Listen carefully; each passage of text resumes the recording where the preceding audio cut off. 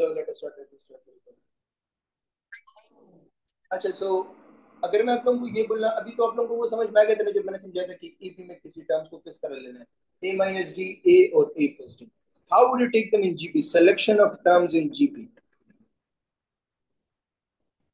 Of terms in GP. सही है ना? अगर तीन टर्म्स लेने, you would take them like this: a divided by r, comma a, comma a r. बेटा क्यों लेते हैं इस तरह? इसलिए क्योंकि जब आप लोग जीपी में क्वेश्चन आते तो वो कहते हैं the product of three terms in GP is this much. सही है ना? And the squares of their product is this much.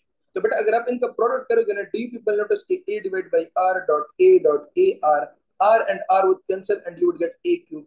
ये बात समझ में आ रही है कि आपके पास एक वेरिएबल उड़ जाएगा और एक बच जाएगा और आप लोग आसानी से फाइंड कर सकते हैं. ये सबको क्लियर है?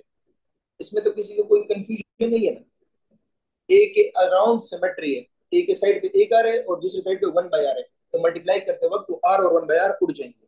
अगर फोर टर्म्स को सपोज करना है, फोर टर्म्स को अगर अज्यूम करना है, you would take them like a divide by are cube dot A R dot sorry dot A by R dot A R cube. Notice कर रहे हो? ए आर क्यूब और उस साइड पे वन बाय आर और one by are cube है. यहाँ पे भी अगर मल्टीप्लाई करोगे ना तो ए की पावर फोर बच जाएगा, आर वाले सारे टर्म्स उड़ जाएंगे, आर वाले सारे टर्म्स उड़ जाएंगे.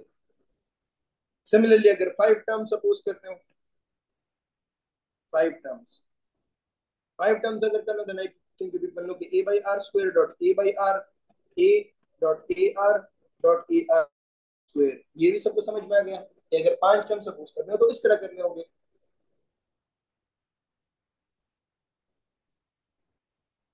अच्छा, ये कब होगा? When product is given. When product is given, जब प्रोडक्ट गिवन होगा ना तब ये करोगे. अगर प्रोडक्ट गिवन ना हो, व्हेन प्रोडक्ट इज नॉट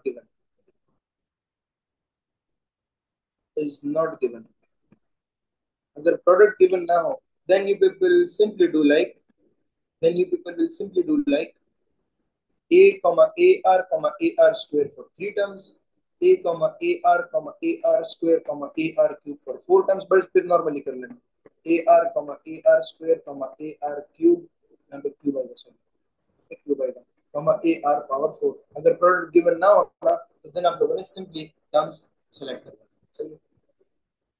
अच्छा बेटा,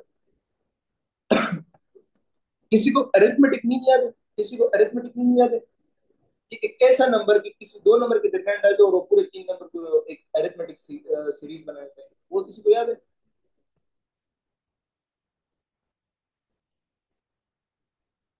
उसी तरह का एक है जियोमेट्रिक मीन. बेटा geometric mean is quite simple कि जी is called geometric mean. Ji is called GM between a comma b if a comma g comma b is in gb. मतलब दो नंबर है ए बी, उनके दरमियान एक ऐसा number add कर दो जो उन तीनों नंबर्स को जीपी में बना देगा, तो उस जी को बोलते हैं जियोमेट्रिक मीन. बेटा अब जीपी का फॉर्मूला निकाल लेते हैं. बेटा इससे क्या मैं लिख सकता हूँ कि जी divided by A is equal to be divided by जी. लिख सकता हूँ ना? Are to divide by are one is equal A to divide by A one is equal to A three divide by A to. यहाँ से आ जाएगा B A is equal to जी का square. यहाँ से आ जाएगा जी equal two plus minus square root of A B. Geometric mean is what? The square root of both the numbers. The square root of both the numbers. Formula आप लोगों के सामने लिखा है, मैं एमसीक्यू करा रहा हूँ, ये आप लोगों ने खुद सॉल्व करना है. सही है? The geometric mean between x plus y and x minus y is what? The geometric mean between x plus y and x minus y is what? कौन निकालेगा बेटा?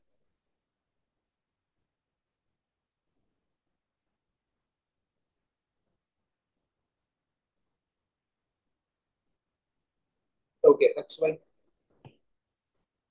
देखो जियोमेट्रिक मीन बराबर होता है plus minus square root of A dot B. बेटा ए की value है एक्स प्लस वाई, बी की वैल्यू है एक्स माइनस वाई, तो ये हो जाएगा जी is equal two plus minus square root of x plus Y into x minus Y. ये हो जाएगा plus minus square root of x square minus Y square. ये क्लियर हो गया सबको बेटा? डिड पीपल नोटिस कि ज्योमेट्रिक मीन की दो वैल्यू आएगी प्लस माइनस में? वो इसलिए बेटा क्योंकि कॉमन रेशियो नेगेटिव भी हो सकता है पॉजिटिव भी हो सकते हैं। तो terms alternate positive negative alternate negative positive भी हो सकते हैं और टर्म्स सारे पॉजिटिव भी हो सकते हैं। ओके, नेक्स्ट इज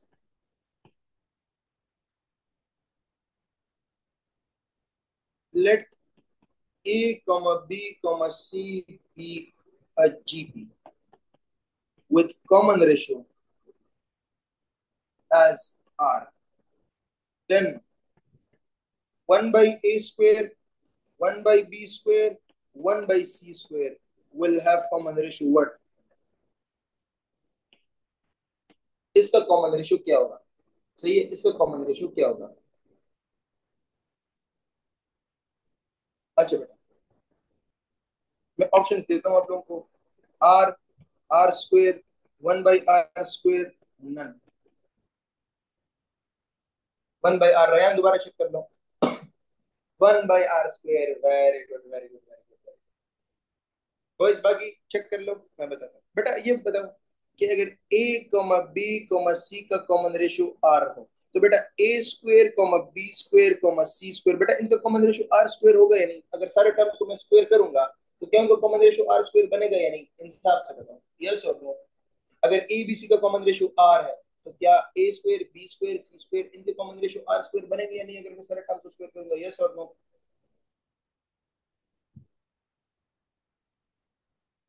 अगर इनके कॉमन रेशियो आर स्क्वायर बनेगा तो बेटा अभी रेसिप्रोकल ले लो, तो 1/a square 1/b square 1/c square. बेटा क्या इनका कॉमन रेशियो भी 1/r स्क्वायर बनेगा या नहीं बनेगा? क्या इनका कॉमन रेशियो भी 1/r स्क्वायर बनेगा? वेरी गुड, इनका कॉमन रेशियो 1/r स्क्वायर बनेगा।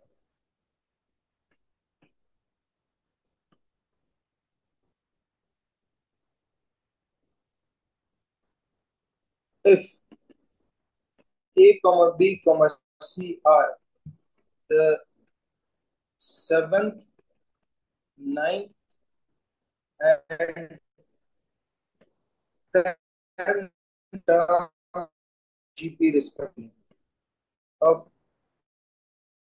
a jury, then which one is true? One is true. बेटा ए अगर सेवन टर्म हो, ए is equal to seventh term, B is equal to ninth and C equal tenth. सही है? तो कौन सा रिलेशन ट्रू होगा? Relation are this: A cube is equal to be square सी, मतलब कि पहले टर्म का cube is equal to second term का square multiply the third. To, C cube is equal to A square B. Three, A cube is equal to B C square. And fourth, B cube is equal to A C square. अच्छा बेटा, अब ईमान से बताओ, ईमान से बताओ, अगर ए seven term हो तो इसका जनरल टर्म मैं किस तरह लिखूंगा? कौन लिखेगा? अगर ए सेवन टर्म होना तो ए वन आर की पावर एन माइनस वन में जरा लिख के दे दो। सेवन टर्म किसके बराबर होगा? बता दो जरा, ए किसके बराबर होगा? सेवन टर्म किसके बराबर होगा? बेटा सेवन टर्म क्या बराबर होगा? ए वन आर की power seven minus one, A one are की पावर सिक्स। बेटा इसके बराबर होगा या नहीं? इंसाफ से बताओ, यस और no. Very good Rafe, yes. बेटा नाइन टर्म किसके बराबर होगा? बी किसके बराबर होगा ये बताओ। बेटा बी किसके बराबर होगा? शाबाश, बी किसके बराबर होगा? बी किसके बराबर होगा? ए वन आर की power eight. That would be equal to A one are की power eight, and I think you people know कि सी बराबर होगा ए वन आर की पावर नाइन। अब क्लियर हो गया बेटा? Is this clear to everyone? ये तो सबको क्लियर है ना? अच्छा बेटा, अब इवन अगर ये क्वेश्चन में सॉल्व ना करो, इवन अगर ये क्वेश्चन में सॉल्व ना करो, क्या आप लोगों को इतना तो पता है ना कि अगर आप लोग ये ए बी सी की वैल्यूज ऑप्शन में पुट कर लो ना, तो जिस ऑप्शन से left hand side is equal to right hand side आ जाए वही आंसर होगा। इतना तो आप लोग जानते हो, राइट? इसमें तो कोई कंफ्यूजन नहीं है। ये क्लियर हो गया सबको कि अगर ए बी सी की वैल्यू ऑप्शन में पुट कर दो, जिस ऑप्शन से left hand side right hand side बराबर आ गई वही मेरा आंसर है। चेक कर लेते हैं फॉर वन एंड वन। बेटा ए क्यूब की वैल्यू है, ए की वैल्यू है ए वन आर की पावर सिक्स। पहले ऑप्शन को देख लेते हैं। तो ये हो जाएगा a1 r⁶ का whole cube is equal to be square की वैल्यू है ये, तो ये a1 r⁸ का स्क्वायर डॉट सी की वैल्यू है a1 r⁹ तो ये हो जाएगा a³ a1 का cube dot r⁻18 is equal to a1 का square dot r⁻16 dot a1 r⁹ बेटा a1 r⁻18 is equal to a³ dot r⁻25। बेटा ये दोनों इक्वल है या इक्वल नहीं है? क्या left hand side right hand side के बराबर है या नहीं है? नहीं है। इट मीन्स के option A is eliminated, this is not the answer, this is not the answer, this is not the answer. बेटा ऑप्शन डी चेक कर लेते हैं, b³ इक्वल टू ac। बेटा b की वैल्यू है a1 r⁻8, a1 r⁻8 की power cube is equal to a की value है a1 r⁶ डॉट c की वैल्यू है a1 r⁹ सही है। ac स्क्वायर है, सॉरी ac स्क्वायर है, last option is ac square, तो c का भी स्क्वायर करोगे तो इसका भी क्या कहते हैं स्क्वायर करोगे, तो ये हो जाएगा a1 r⁻24, a1 का cube sorry r⁻24 is equal to a1 r⁻6 dot a1 का स्क्वायर डॉट r⁻18। बेटा a1 का cube dot r⁻24 is equal to a1 का क्यूब डॉट r⁻24। बेटा ये इक्वल आ गए या नहीं आ गए? आर दीज टू इक्वल और नॉट? क्या left hand side right hand side के बराबर आ गए या नहीं आ गए? तो option is, answer is which option? तो the answer is which option? Excellent, very good, answer is option D, answer is option D. Okay,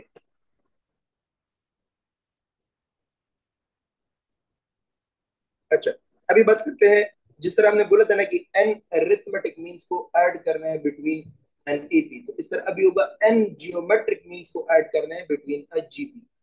तो अगर दो नंबर जो ए और बी इनके दरमियान अगर मुझे जीपी को ऐड करना है, जियोमेट्रिक मीन्स को ऐड करना है, तो G1 G2 जी3 and so on up to G N हो जाएगा। बेटा टोटल टर्म्स कितने हो गए इसमें? टोटल टर्म्स कौन बताएगा इसमें टोटल टर्म्स कितने हो गए बेटा?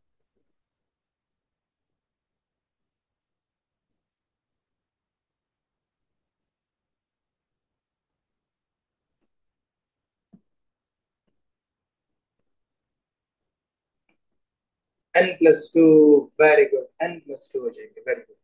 तो बेटा इसका जो सबसे पहले ना जनरल टर्म लिखते हैं, A N is equal to a1 r⁻n−1।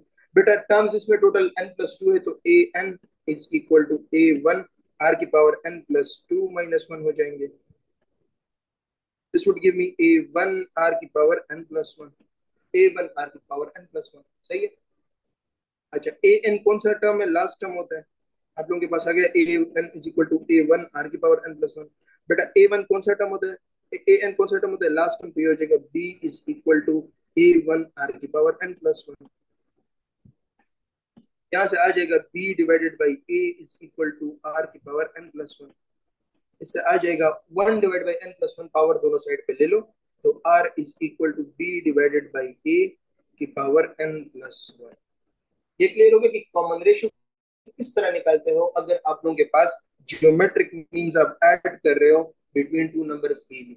जिस तरह आप लोगों को याद है B minus A divide by n+1 common difference के बराबर होता था ए बी में, B minus A divided by n+1, जो मैंने जनरल एक फॉर्मूला निकाल के दिया था, याद है किसी को? अल्लाह के बंदों कल ही करवाया था, दिया तो ऑब्वियसली होगा, वेरी गुड। अच्छा आप लोगों को ये भी याद होगा कि जो अरिथमेटिक मीन में ए एन हम निकालते थे, तो वो बराबर होता था a1 is equal to a1 plus D, a2 is equal to a1 plus 2d, a3 equal to a1 plus 3d, an बराबर होता था a1 plus nd। ये अरिथमेटिक मीन में था, इधर भी बेटा सिमिलर ही है। पहला जियोमेट्रिक मीन जी1 बराबर होगा ar1, जी2 बराबर होगा ar2, जी3 बराबर होगा ar3, gn बराबर होगा arn। क्लियर हो गया बच्चों? इसमें तो कोई कंफ्यूजन नहीं है ना, इसमें तो कोई कंफ्यूजन नहीं है। अगर ये क्लियर है देन लेट मी नो, क्या ये भी आप लोगों को क्लियर है? इफ आई टेल यू कि जी एन अगर बराबर है ए आर एन के, ए आर एन के, सही है ना, ए आर की पावर, ये बाय द वे आर की पावर में होगा, सही है ना, आर की पावर एन, यहाँ पे आर का क्यूब, यहाँ पे स्क्वायर, यहाँ पे ए आर की पावर वन। बेटा जी एन को मैं लिख सकता हूँ एज ए आर की पावर एन। आर की पावर एन की मेरे पास वैल्यू पे क्या है, ये B divide by A into N plus one. Are की वैल्यू आई है, सॉरी मैंने क्या कर दिया बेटा, आर की वैल्यू आई है ए इंटू, आर की वैल्यू क्या है, B by A power N plus one, B divide by ए की पावर एन प्लस वन। इसकी क्या मैं होल पावर एन लूंगा, ये वाला है। ये क्लियर हो गया सबको? ये किस तरह का है? Is this clear to everyone?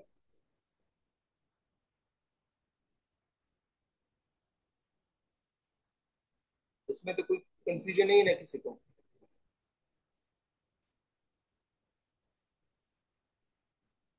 Okay very good.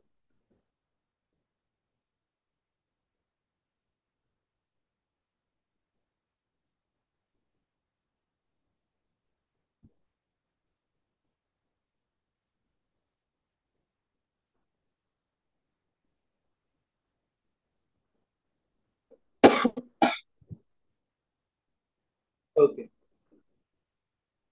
अच्छा, नेक्स्ट इज, अच्छा मुझे पता है ये आप लोगों को सारी थ्योरी मैंने सिर्फ करवा दी, आप लोग कंफ्यूज तो हो गए, इसमें तो कोई शक नहीं है, क्वेश्चन भी कर लेते हैं। बेटा 1,2,8, मतलब 1,8 के दरमियान दो जियोमेट्रिक मीन जरा ऐड कर लो, और चलो दो भी ना ऐड करो, हाँ दो जियोमेट्रिक मीन चलो ऐड कर लो। 1 और 8 के दरमियान दो जियोमेट्रिक मीन ऐड कर लो। मैं आप लोगों को सिर्फ तरीका बताऊंगा। बेटा पहले आर निकालो, ए एन निकालो, और फिर उसके बाद जियोमेट्रिक मीन निकालो। आप लोग एक बार खुद ट्राई कर ले, ना समझ में आया तो फिर मैं करवा, एक बार खुद ट्राई कर ले, ना समझ में आया तो मैं फिर समझा दूंगा।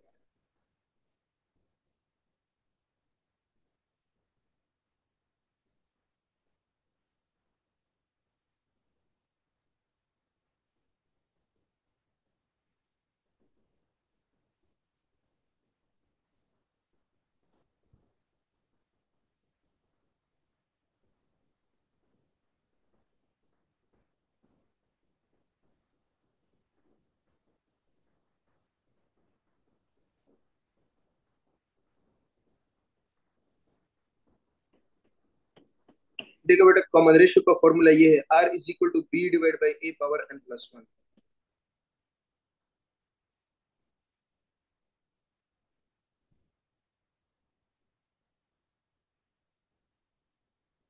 दो जियोमेट्रिक मीन ऐड कर रहे हो तो एन की वैल्यू टू है, बी की वैल्यू है 8 डिवाइड बाई वन की पावर एन प्लस वन। तो ये हो जाएगा, एक सेकंड, यहाँ पे मैंने कोई मिस्टेक तो की है, let me just check.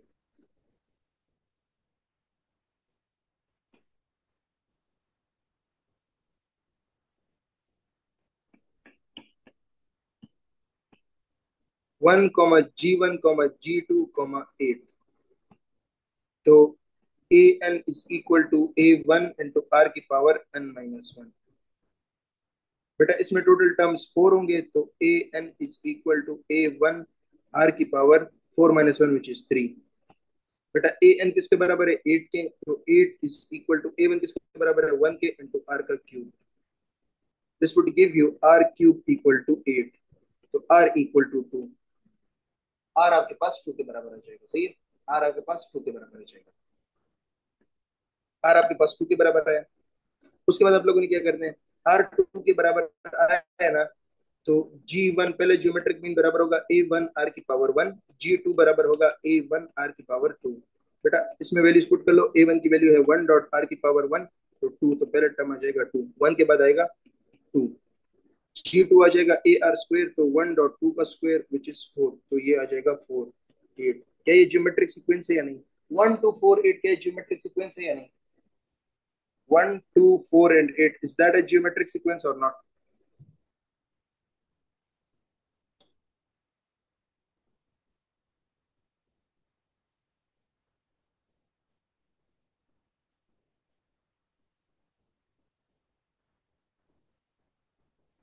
Very good. अच्छा, मैं भी सोच रहा था कि कोई ना कोई तो जुगाड़ मैंने गलत मार दिया ना। वो बेटा ये था, इसको काट दो जरा। Are power N plus one equal to be divide by ए। बेटा अब आर की पावर एन प्लस वन, अब whole power one divide by N plus one ले लो। One divide by N plus one. बेटा ये दोनों उड़ जाएंगे एंड आर आ जाएगा B divide by A power one divide by N plus one. पिछले question में अगर आप लोगों ने देखा हो ना, तो हमारे पास जो वैल्यू थी वो इस तरह थी, वन कॉमा जी वन कॉमा जी टू कॉमा एट। तो बेटा बी की वैल्यू एट है, ए की वैल्यू वन। तो ये जरा पुट कर लो। तो are is equal to be by ए, तो eight divide by one divide by one divide by N plus one. कितने जियोमेट्रिक मीन हम ऐड कर रहे हैं? दो दो, टू प्लस वन। ये हो जाएगा eight power one divide by three, which is eight को लिख लो टू का cube power one divide by three. ये दोनों कैंसिल हो जाएंगे, are is equal to to आ जाएगा। Is this clear to everyone बेटा? कि अगर इस तरीके से भी करना हो तो किस तरह का बेटा? फॉर्मूला ये है, फॉर्मूला ये है। Is this clear to everyone? Similarly यहाँ पे भी बी की बी बाई ए नहीं पुट करना था, जी की पावर एन जी एन में ये पुट करना था, G N is equal to A R की पावर एन। तो आर की वैल्यू हो जाएगी ए into B by A power one divide by N plus one. तो ए इंटू, और ये होल पावर एन तो इसके ऊपर है, तो ए इंटू बी बाई ए की power one divide by N plus one whole की पावर एन। तो that would give you a into b by a power n divided by n plus one. ये clear हो गया सबको? Is this clear to everyone? इसमें तो कोई confusion नहीं है ना? Let me know, is this clear? ये सारा दोबारा रिपीट करना पड़ेगा?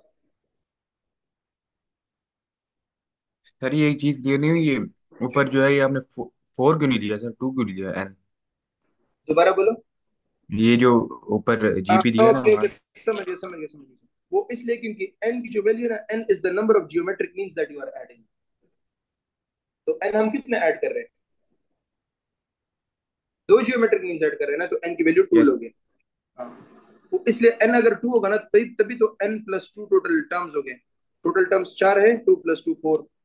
बट हम n सिर्फ geometric number of geometric means add कर रहे हैं। n is only the number of geometric means that we are adding. Is this पर clear sir to everyone? Arithmetic में तो हम सारी देते थे। नो नो नो, अरिथमेटिक में सर नहीं लिखता था। अरिथमेटिक में भी मैंने यही बोला था कि n is the number of arithmetic means and n plus two is the total number of terms, क्योंकि a और b को भी इंक्लूड कर दिया जाता है उसमें भी। n को number of arithmetic means he लेना होगा आपको। सही।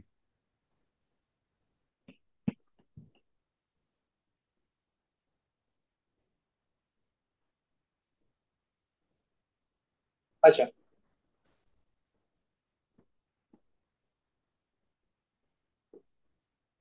फोर कॉमा जी कॉमा सिक्सटीन, फाइंड जी।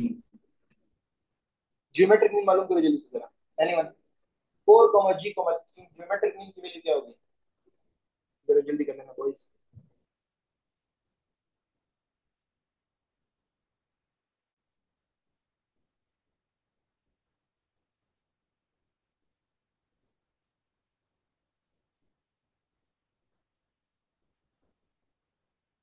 ओके, एट देख लेते हैं।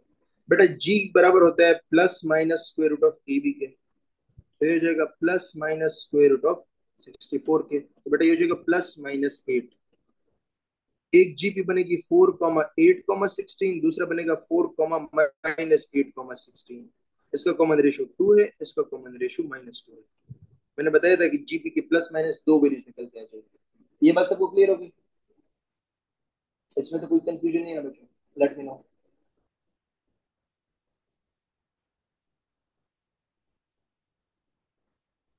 ओके,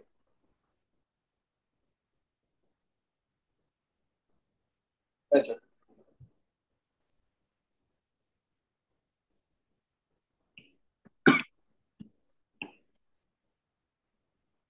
टू कॉमा, एक सेकेंड,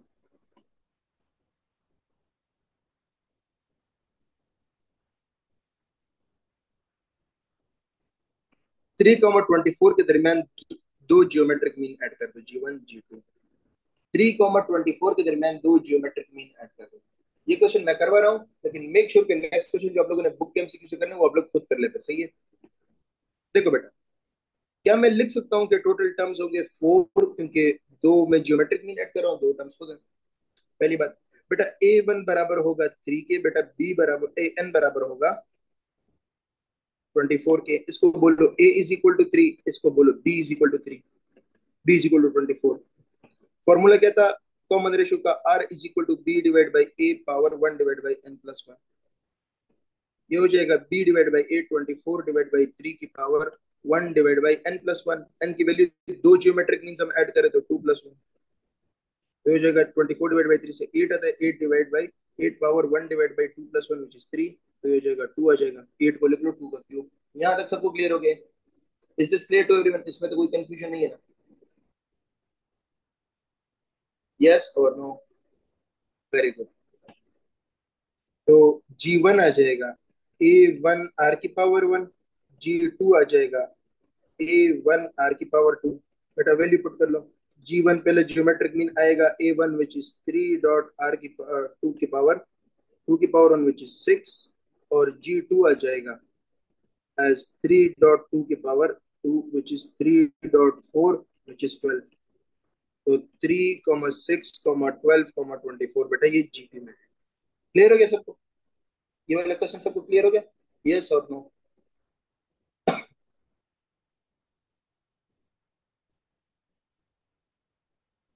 कुछ तो बोला लगा तुमने, वेरी गुड। अच्छा बेटा ये स्क्वायर रूट क्या आप लोगों को क्या वो कॉम्प्लेक्स नंबर में याद था कि -2 मल्टीप्लाई 3 और स्क्वायर रूट ऑफ -3 डॉट -3, ये सब चीजें स्क्वायर रूट में याद थी वो कॉम्प्लेक्स नंबर में जो मैंने करवाया था? ये सब तो याद होगा ना? कब इससे इमेजिनरी आंसर आता है, कब इससे दोनों पॉजिटिव हो, कब दोनों नेगेटिव हो, वो सब चीजें तो याद होगी ना? बेटा अभी एक बात याद रखो, ये काफी इंपॉर्टेंट है।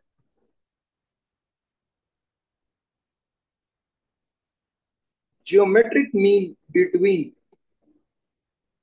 -4 एंड -16, ये अब सॉल्व करना है। बेटा सबसे पहली बात, अगर अगर ए कॉमा बी दोनों ग्रेटर देन जीरो, अगर ए कॉमा बी दोनों ग्रेटर देन जीरो, देन जो ज्योमेट्रिक मीन होते हैं ना, वो सिर्फ और सिर्फ बराबर होता है plus square root of A B के। देन ज्योमेट्रिक मीन सिर्फ plus square root of A B के बराबर होता है। समझ रहे हो? ज्योमेट्रिक मीन के फॉर्मूले से plus minus square root of A B आता है ना, लेकिन उसमें कंडीशन है, अगर दोनों नंबर पॉजिटिव हो तो सिर्फ plus square root of A B आता है। अगर दोनों नेगेटिव हो, मतलब दोनों अगर जीरो से लेस हो, तो देन जियोमेट्रिक मीन बराबर होता है minus square root of A B के। ये बात सबको समझ में आ गई? अगर दोनों नंबर्स प्लस हो, पॉजिटिव हो, तो square root of A B लगाओ। अगर दोनों नंबर्स नेगेटिव हो तो minus square root of A B answer होगा। ये बात सबको समझ में आ गई? इसमें तो कोई कंफ्यूजन नहीं है ना बेटा? And the third one is कि अगर वो ऑपोजिट साइंस के हो, if A comma B are of opposite sign,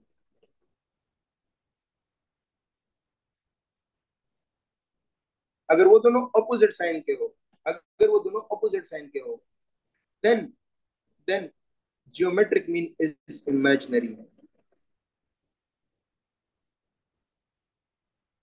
geometric mean imaginary होता है, सही है? फॉर एग्जांपल तीनों का एमसीक्यू कर लेते हैं।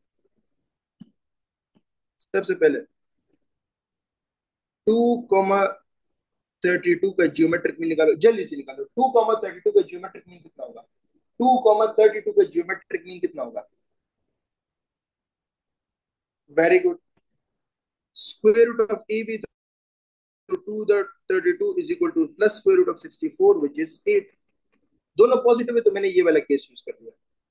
बेटा अब ये बताओ कि -4, -16 का जियोमेट्रिक मीन कितना होगा? -4, -16 का जियोमेट्रिक मीन कितना होगा?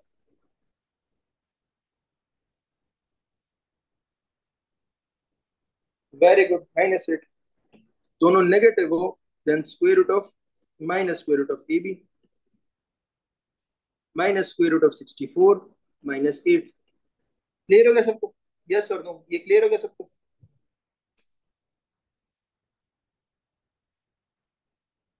ओके। जियोमेट्रिक मीन बिटवीन 4, -16 किसके बराबर होगा? अगर जो दोनों के ऑपोजिट साइन है, तो अब बताओ 4, -16 इसके जियोमेट्रिक मीन किसके बराबर होगा? 8 आयोटा, एक्सेलेंट। इसको आप लोगों ने लिख लेना है, square root of A B 4 × -16, इससे आ जाएगा स्क्वायर रूट ऑफ -64। इसको लिख लो स्क्वायर रूट ऑफ -1 × 64, इसको लिख लो square root of 64 dot square root of -1, ये हो जाएगा आयोटा, और स्क्वायर रूट ऑफ 64 से आता है 8, 8 आयोटा, इससे आ जाएगा 8 आयोटा। अच्छा बेटा, ये वाला क्वेश्चन किसी को याद है? ए power N plus B power N divide by A power N minus one plus B power N minus one, ये किसी को याद है? जब मैंने बोला था कि ये कब ए बी के अरिथमेटिक मीन के बराबर होगा, ये किसी को याद है जब हम ऑप्शन में वैल्यूज पुट करते थे? अच्छा बेटा, यही क्वेश्चन है, सिमिलर क्वेश्चन है, बस सिर्फ ये मालूम करके दे दो कि ये कब जियोमेट्रिक मीन के बराबर होगा। For what value of N this would be equal to this, तो एन की वैल्यू अगर 0, 1/2, -1/2 या -1, बेटा इसको जल्दी से मालूम कर लो, थोड़ा जल्दी जल्दी करो, सही है ना? कौन सी वैल्यू में पुट करूं इन चारों में से कि ए power N plus B power N divide by A power N minus one plus B power N minus one आपके पास बराबर आ जाए square root of A B के? मतलब for what value of N is a power n plus b power n divided by a power n minus 1 plus b power n minus 1 is a geometric mean between a and b.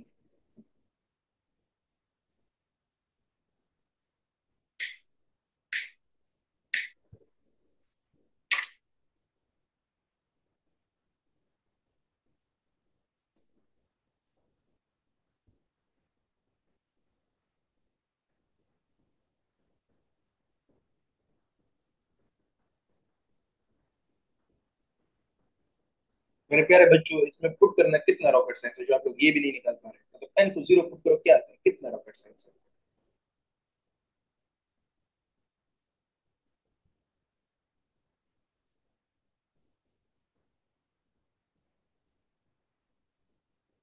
Very good, excellent.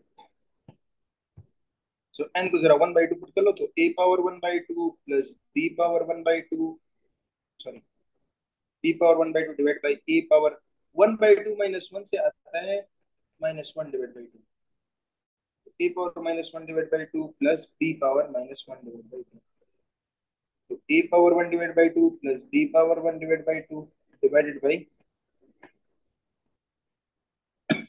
इसको मैं लिख सकता हूँ 1 divide by A power 1/2 plus B power, sorry plus 1 divided by B power 1/2। बेटा उस ऊपर वाले को लिखो square root of A plus square root of B, और नीचे वाले को लिख लो 1 divide by square root of A plus 1 divide by square root of B. तो ये नीचे एलसीएम ले लो, तो square root of A plus square root of B, नीचे आ जाएगा square root of A, sorry square root of B plus square root of A divide by square root of A B. मतलब के नीचे दो को multiply करते हो ना, तो square root of A dot square root of B, बेटा ये दोनों उड़ जाएंगे and you will be left with 1 divide by 1 divide by square root of A B. ऊपर कर लो इसको, square root of A B. Clear हो गया सबको? 1/2 अगर पुट करोगे तो आप लोग के पास ये जियोमेट्रिक मीन बन जाएगा। Is this clear to everyone?